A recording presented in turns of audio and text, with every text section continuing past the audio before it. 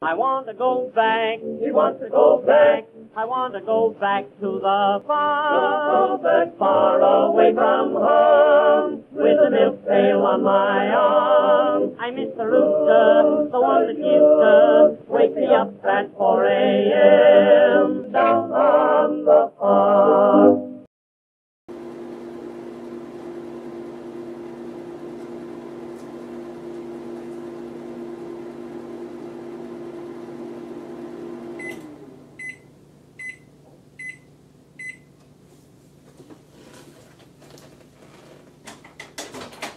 I'm Scott Bain. They call me the Old Farmer.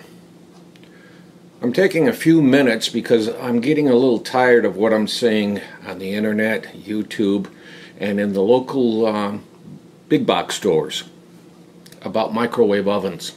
Most people have a microwave oven, and when used properly, they're safe and quite convenient. However, there are some things that we should be aware of with a microwave oven.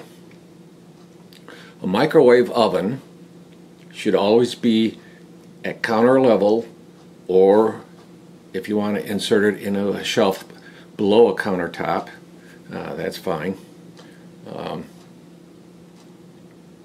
You don't want it at eye level above the stove. Now, if you want to put a toaster oven up above the stove, that's fine, but not a microwave oven. And let me tell you a little story of the way that I understand it. Back in BC, before color television,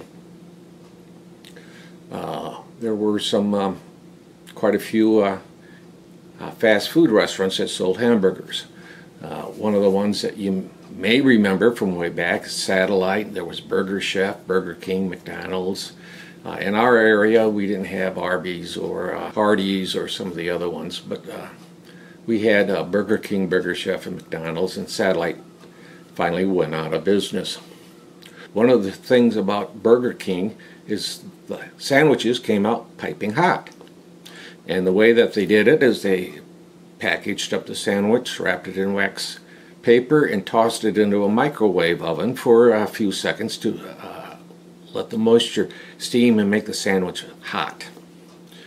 Well, something was going on that after a few years that was bothering Burger King.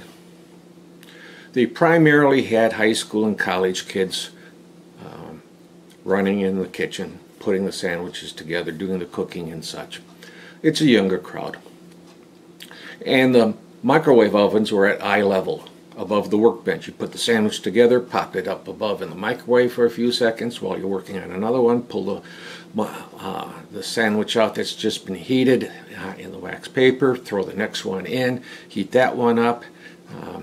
You get the idea, kind of a mass production. And they had, I don't know, 5, 6, 10 microwave ovens at eye level,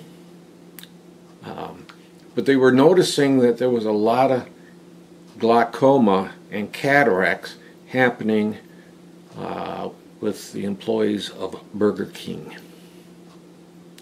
And being that they were younger people,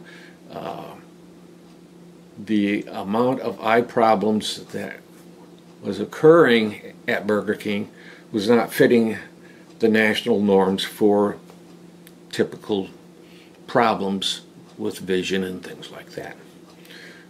They were way above the bell curve, and they were concerned about what's happening here.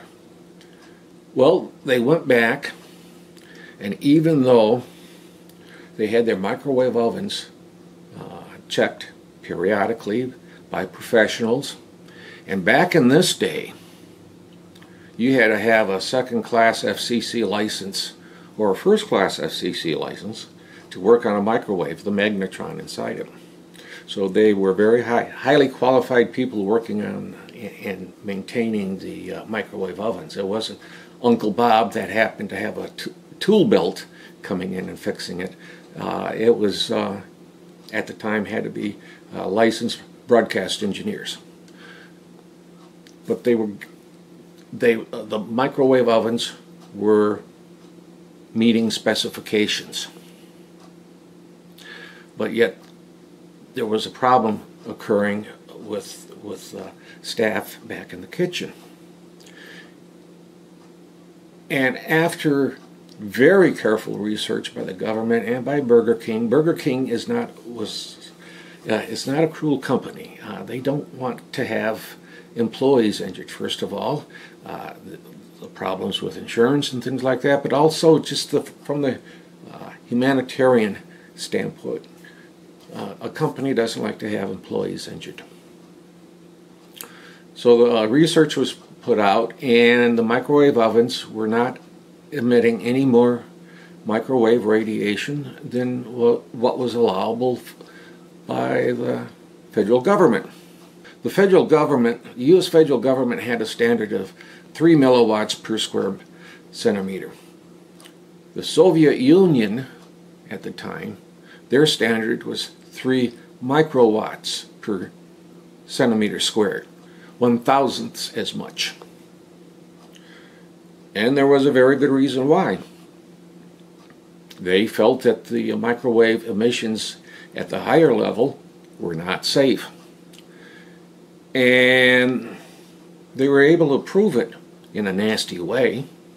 The American embassy in the Soviet Union, there were a tremendous amount of health issues.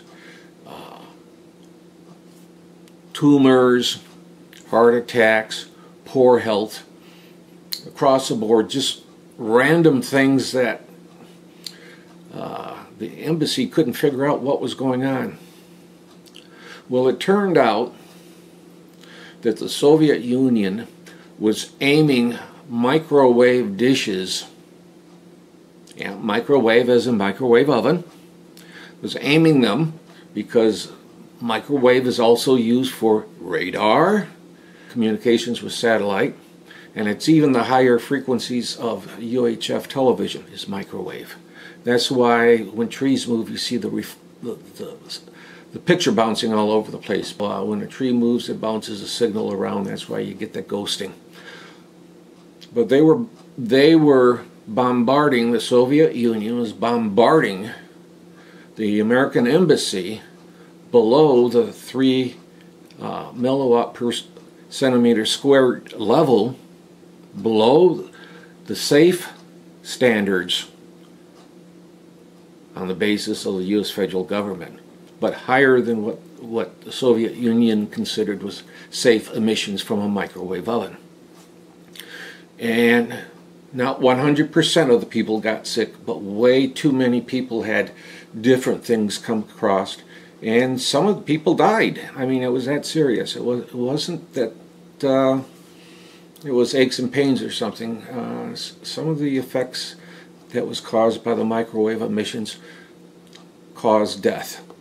Not immediately dropping over dead, but the results was some of the people died. Let's bring it back to today. The manufacturers want to turn out a safe product, and when it leaves the factory, it meets specifications. Whether the federal standard is now still at 3 milliwatts per square centimeter or not, you really don't know whether the microwave oven is leaking microwaves. So the best thing to do with a microwave oven is, when you turn it on and operating, take a look and see what's happening in it, but step back 3 feet. Especially if you've got a microwave oven above your stove at eye level. The eyes are super sensitive to microwave emissions. You could get glaucoma, you could get cataracts, and other degenerative issues with the eyes because the microwaves are hitting the eye and the eye can't stand it. When you buy a microwave oven, put it on the countertop or put it below the countertop. If you happen to have one above the stove, if you can, move it down to the countertop or replace it with a microwave on the countertop or on a shelf that's right below the countertop. You know, I could go on and talk about the history of microwaves and how it got started and all that sort of stuff, but I think I've covered enough in this particular episode. Just move your microwave oven away from eye level or stay way away from it while it's operating. Okay? I really care about you guys, and I want to make sure that you guys are safe. And with this little tidbit that nobody's talking about, maybe you won't get any of the afflictions common with microwave ovens being in the wrong place. So this is the old farmer, Scott Bain, saying, be well.